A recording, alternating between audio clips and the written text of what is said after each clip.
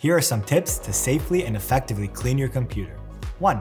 Power off your computer. Before you start cleaning, make sure to turn off your computer and unplug it from the power source. This will help prevent any electrical shocks or damage to your components. 2. Use compressed air. A can of compressed air can help remove dust and debris from hard-to-reach areas. Hold the can upright and use short bursts of air to avoid damaging your components. 3. Clean your screen.